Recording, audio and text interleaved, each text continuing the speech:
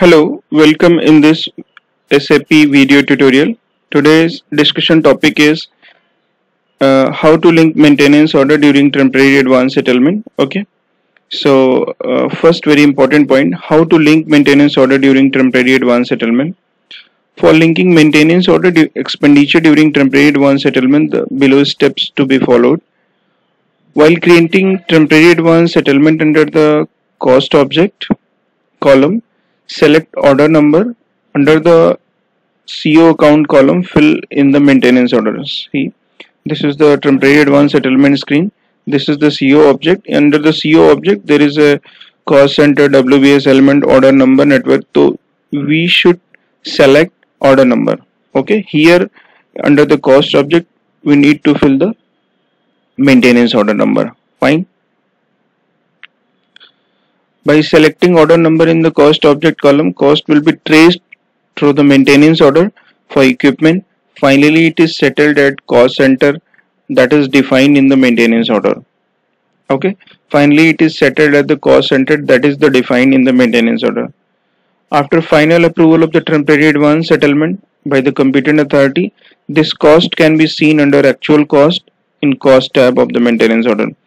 You can see using IW33 on in maintenance order actual cost tab. Okay, so second, you can refer this note. The only steps on how to link a maintenance order in the temporary advance are shown. Remaining flow for processing the maintenance order and the temporary advance settlement are to be followed in the usual way. Okay, the second most important point, I have incurred expenditure on the sweeping charges. Whether I have to create the maintenance order? No.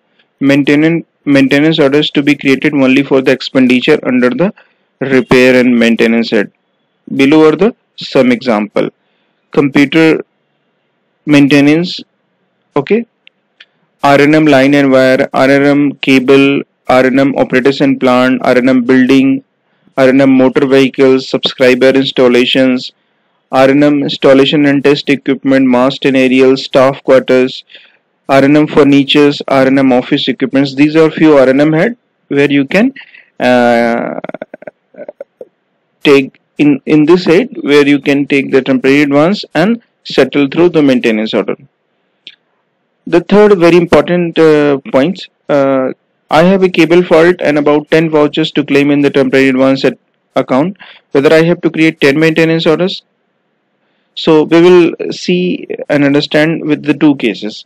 First case, if the 10 vouchers are related to 10 different maintenance instances, that is for the different repairs on the different dates, individual maintenance notifications and individual maintenance order need to be created for each voucher. The second case, if above 10 vouchers are related to single maintenance event oblique activity, only one notification and one MO need to be created and all the 10 vouchers can be settled in the same MO in the case. Okay, hope you understand.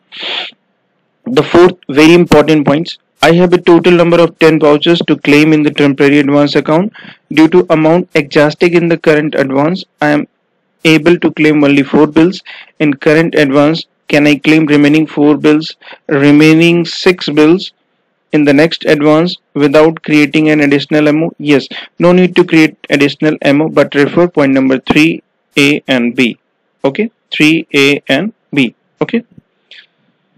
Fifth is very important. I have incurred repair and maintenance expenditure on equipment for which equipment number is not available in SAP. How can I create a maintenance order for linking to temporary advance account? So equipment is not available in SAP. So because of two cases. First case is if the equipment was already existing and commissioned before go live itself, but by mistake the data was not submitted in the concerned PM master data template during go live, then raise a PIS issue in ERP portal by submitting the details of the equipment that is to be created. Okay. Second case, if the equipment is installed oblique commission after go live, please ensure to get the corresponding asset created through PS, WBS, oblique FICO modules first and then raise a PIS on ERP portal by submitting the details of the equipment to PM, MDM along with the asset number and functional location. Hope you understand. Without equipment number available in SAP, you are not supposed to create a maintenance order. Okay. Sixth point, very important. I have incurred a repair and maintenance expenditure on electrical fitting, such as replacing burnt out tubes, chokes, bulb, etc., for which no equipment is available in SAP. How can I create a maintenance order? Generally, equipment, namely EI and fans, is available in every building public functional location for this purpose. Please select that equipment while creating maintenance order in such cases. If EI and fans is not available as equipment in your building, please get that created by following the process as already explained in point number 5. Fine. Is it necessary that the MO is to be created by a person who is claiming in the temporary advance account? No, it is not necessary that both the person should be the same. Expenditure linkage is concerned with equipment number, oblique maintenance activity only, not with the person. 8. Very important confusion. I have created a maintenance order and linked to temporary advance account also when I have to set the status of MO to technically complete. MO created for the purpose of linking expenditures should not be set to the status TACO unless the temporary advance settlement is final approved by competent authority. Hope you understand.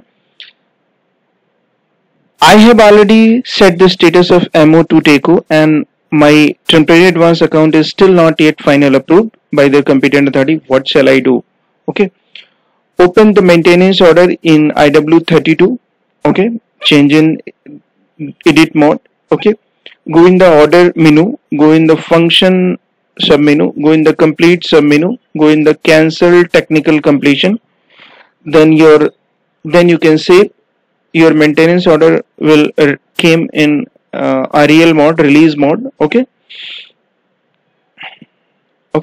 How can I know that my temporary advance settlement is final approved or not? You can always check oblique track the status by using transaction code ZFI069 oblique underscore 2 underscore 2 in display mode by going to history tab. Okay. Going to history tab. In history tab it is approved. Okay. So you can check the status of temporary advance. When I have created maintenance order on a functional location, at the time of releasing order, system is directing to a page maintain settlement rule overview. What shall I do there? MO is not supposed to be created on functional location. It should always be created on equipment. When maintenance order is created on equipment, it never asks for maintain settlement rule, as this cost center data is already available in equipment master. So don't create maintenance order on functional location. Always create maintenance order on equipment. Okay, because naturally the maintenance activity you have done on the equipment itself. Okay, so these are a few very important points which I have discussed with you all guys. Okay, and if you think this is useful video for you, and please press a like. It will support and give us motivation, and please share this knowledge with your friends and colleagues who are frequently working in these areas of SAP. And if you're new on my YouTube channel ERPSAPTEAM, please subscribe my YouTube channel. Okay, I and our team frequently upload the video on basic SAP topic in the different functional modules. Okay, and don't forget to press the bell icon for my latest video uploads notifications. Okay, so thank you for watching. See you in the next video. Bye bye. Take care.